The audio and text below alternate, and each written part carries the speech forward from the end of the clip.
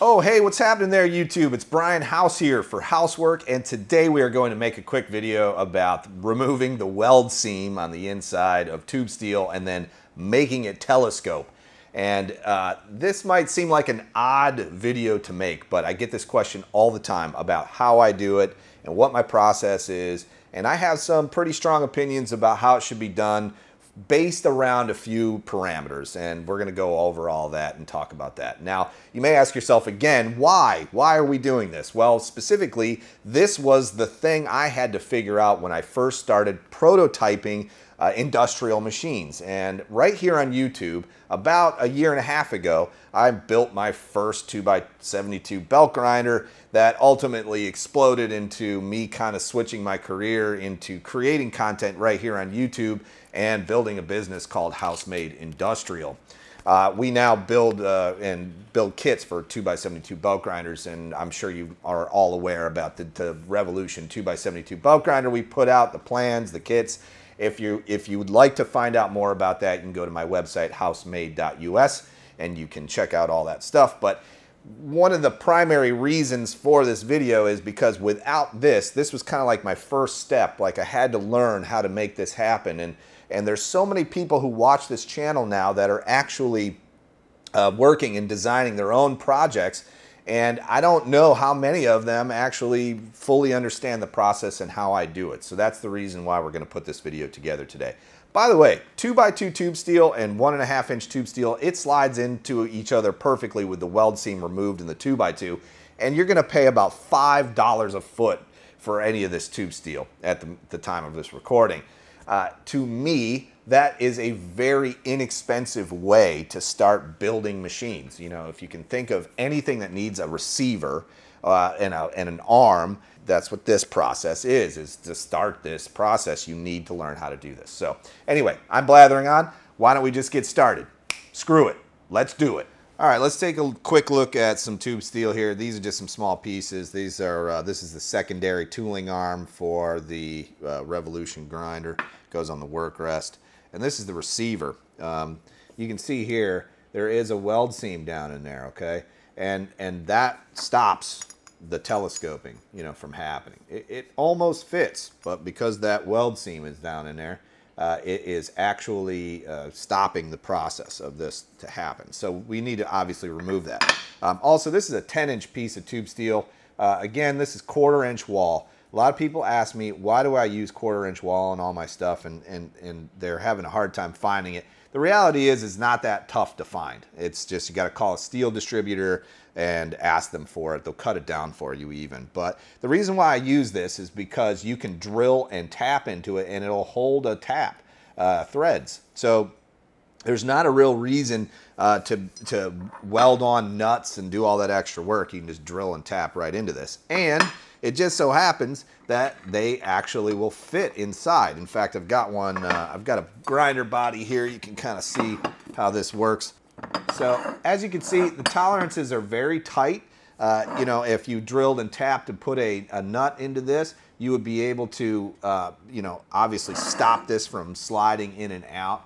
It's a really kind of a cool setup, and like the amount of steel that you have here is probably about $20 worth of steel to make this actually happen. So you know, let your mind go wild with what you'd be able to accomplish with just these simple pieces of tube steel. The one barrier is that weld seam that's up inside of there, and that's stopping the process from you know, us being able to do that. So we're going to talk about what we need to make this happen. All right. So you can see that the mill scale is removed from this piece of tube steel, right? And all my tube steel. So how I do that is I use an acid bath. I soak all of my tube steel for 24 hours minimum before I do any of this. Believe it or not, that mill scale that's coated on all of this steel is part of the reason why it actually will not telescope, okay? And in fact, you wouldn't think it, but there is mill scale down on the inside of this 2x2. So by soaking it in acid, it actually removes the mill scale not only from the outside of the tube steel, but also from the inside of the tube steel. And the reason why I use vinegar is because it's non-toxic. It does the same job as muriatic acid, although it does take a little bit longer.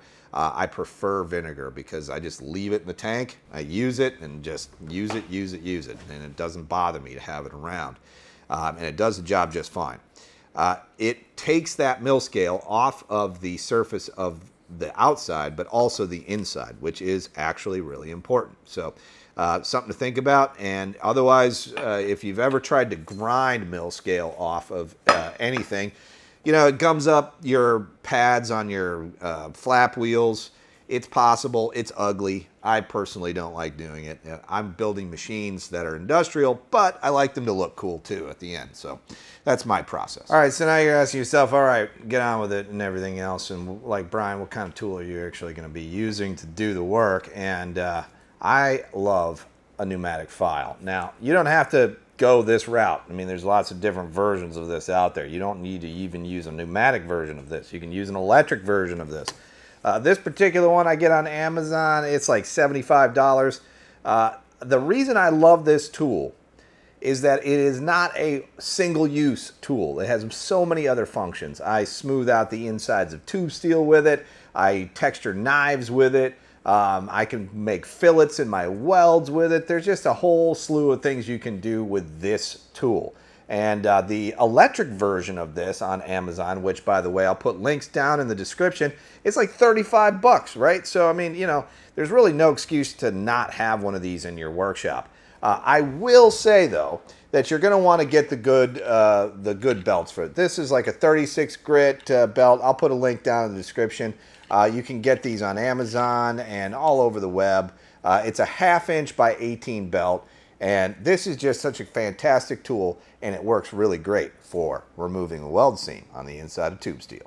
All right, now that we've got our tube steel cut to length and we've got it soaked in vinegar, we've also rinsed it down, got all the acid off of it. I use Windex or Evaporust just to neutralize the acid. We're gonna start with a short piece. This is going to be the receiver, and this is going to be essentially the piece that we want to slide into this. I like to use a vise for this. You know, just throw the piece in there, usually with the weld seam on the bottom. That seems to make the most sense. Clamp it down, doesn't have to be super tight. I want to make sure that I've got a brand new 36 grit belt on my pneumatic file, whatever version of this you use, electric or pneumatic, whatever. And then also you're going to want some PPE. Hearing protection is always a must, and also dust protection. All right, so what we're going to do is we are going to insert the spinning pneumatic file down and across the weld seam. And we're going to do it kind of slow. That's the counterintuitive part to this, is that you would think, you know, going back and forth real fast is going to actually get rid of it quicker. But the longer you take to go down and in, the more consistent you're going to be with removing that weld seam. What I find is a lot of times is as I'm removing it, it feels like I've got it all the way down. It'll slide most of the way in, but then it'll hit a high spot. So we're trying to avoid those high spots.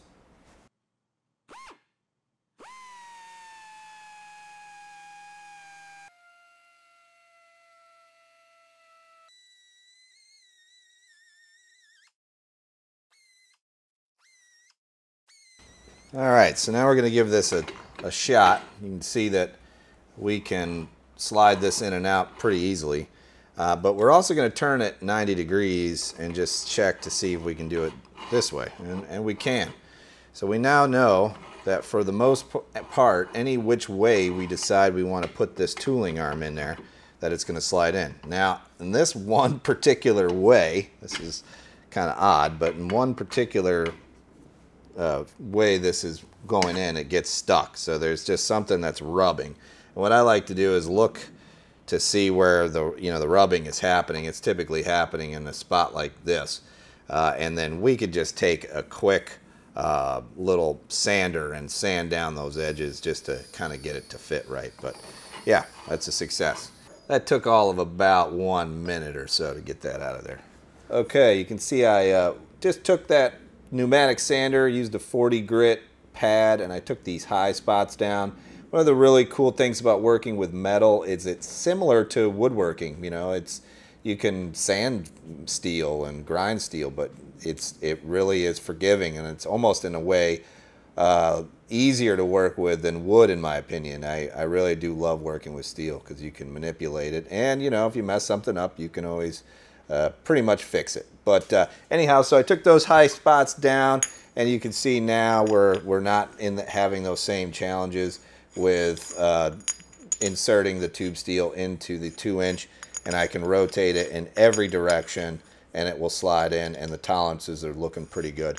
So that is a success. Well, there you have it, guys. This is a super simple way to remove the weld seam from any tube steel, and I hope I have convinced you that you do need to own some sort of electric or pneumatic file. I think every workshop should have one, and it's a really super important part of my process of building and prototyping machines. If you got something out of today's video, make sure you hit that thumbs up button. And if you're not already subscribed, hit that subscribe button. And if you click that little bell, you'll get a notification every time I upload something to YouTube. There's so many ways to support my channel. You can listen to the Work For It podcast on the Makery Network on any major podcast platform. You can go to my website, housemade.us. You can buy pieces, parts, and plans to the Revolution 2x72 belt grinder project. Or you can go to Patreon, and for as little as $1 a month, you can support me there, or buy me a coffee, or you can just simply like and subscribe to this channel. I truly appreciate you guys. I hope you're doing great, and I hope to see you on the next video. My name is Brian House, and this has been Housework.